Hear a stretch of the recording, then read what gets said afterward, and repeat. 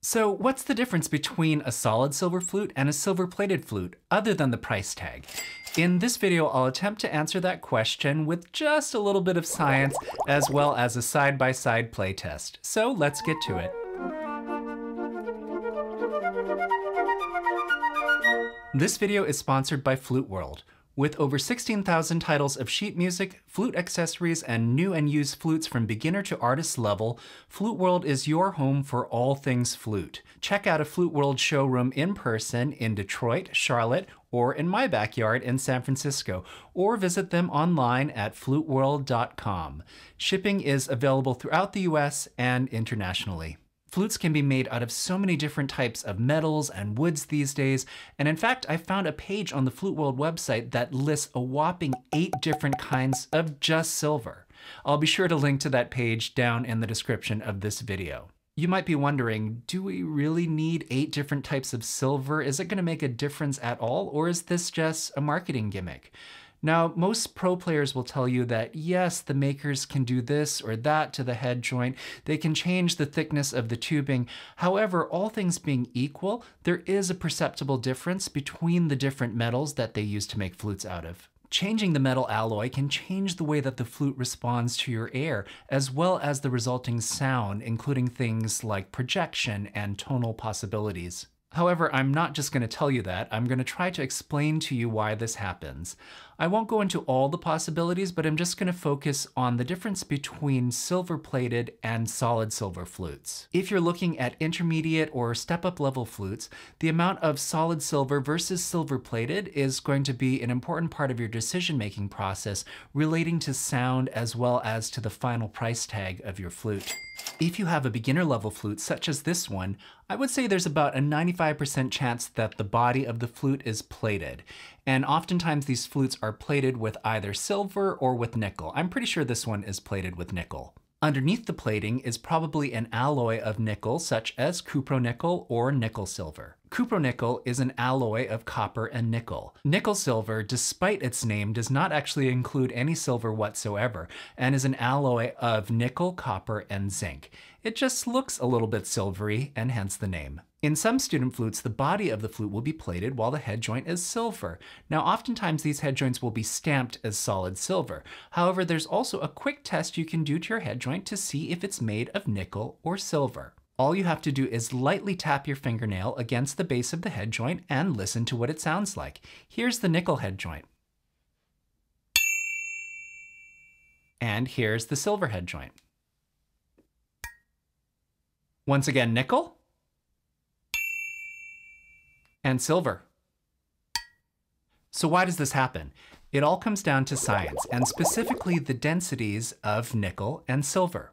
Nickel silver, which remember has 0 silver in it, just nickel, copper, and zinc, has an approximate density of 8.57 grams per cubic centimeter. For sterling silver, that density is 10.3 grams per cubic centimeter. Let's do some math.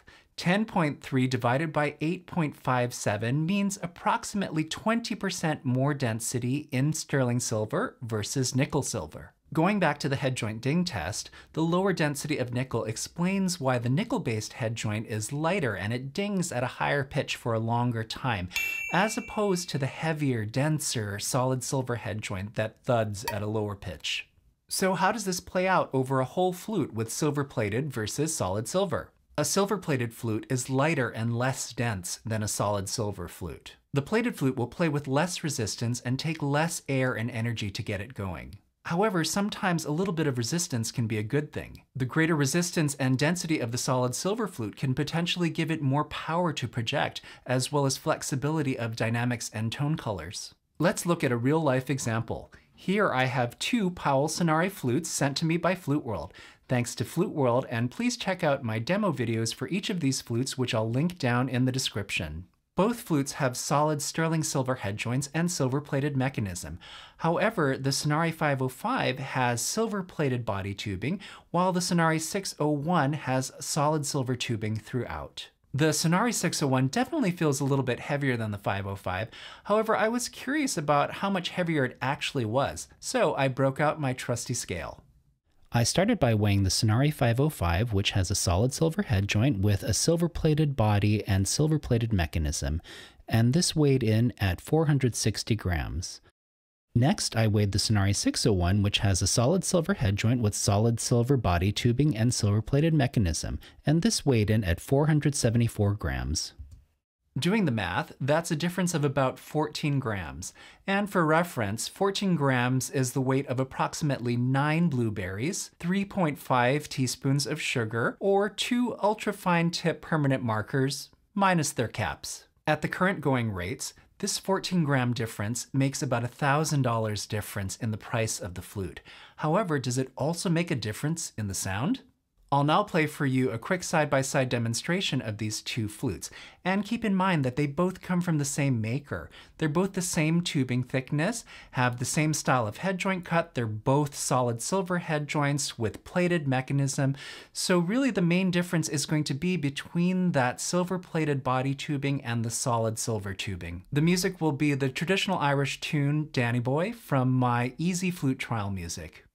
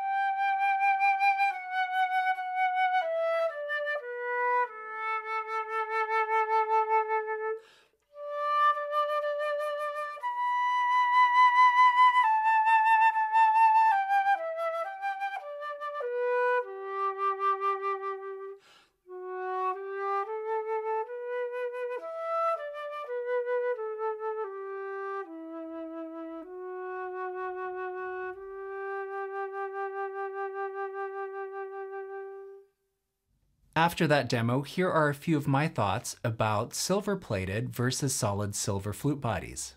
With the silver-plated flute, the response was quick and it didn't take a lot of air to get it going. However, I also felt that I wasn't able to put as much air into the silver-plated flute as I could with the solid silver flute. The solid silver flute gave a little bit more resistance pushing back against my air. However, this also means that I was able to put more air into the flute when I wanted to. Overall, I think this led to a slightly darker and more substantial sound from the solid silver flute versus the silver-plated one. However, what did you think? Did you hear a difference? Please let me know down in the comments. I think it's clear from the science, as well as from my playing experience, that the metal composition of your flute can have a great impact on how the flute responds to your air, as well as how it sounds to the listener. Which is best, however, is a very subjective question and depends a lot on the individual player. So I hope you'll have the opportunity to try a lot of different metal and wooden compositions of flutes and form your own opinions. And please let me know what you find down in the comments. That's it for today's video, and I hope you've gotten some value and enjoyment out of it, and if so, please let me know by giving it a like. Please check out my apparel and sheet music at lancesuzuki.com/store. Also, for more informational and inspirational flute content like this, don't forget to subscribe to my channel and hit that notification bell as well. Thanks for watching.